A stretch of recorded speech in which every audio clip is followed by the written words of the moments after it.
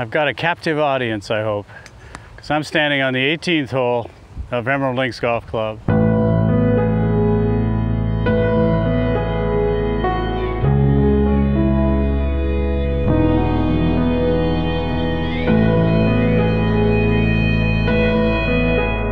It's a golf club I designed, and I had a lot of fun doing it. If you come out here, it's just beautiful. You can see right away that the golf course has greatly matured since when it was first built. All the trees are up. It's such a tranquil setting.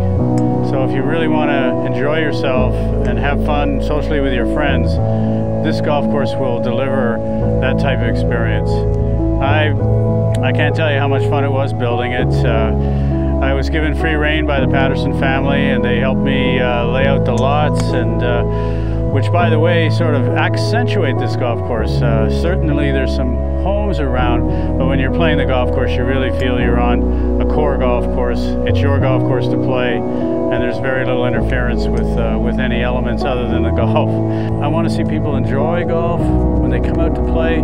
If they're playing one of my golf courses, I hope they have an enjoyable experience from the first hole through to the 18th. Golf's easy to be punitive. It's easy to design a tough golf course. The trick is to make it so that it's entertaining, that there's anticipation as you go from tee to green or go to the next hole. And I think Emerald Links and a number of the other courses I did for the Patterson family do that. They let you try out your new drivers. They let you have a fair chance of score. And I hope that everybody scores well and enjoys this wonderful game. So come on out and play, get involved in golf. It's a wonderful family sport. It's a wonderful individual sport. So enjoy. Nice talking to you. Thank you.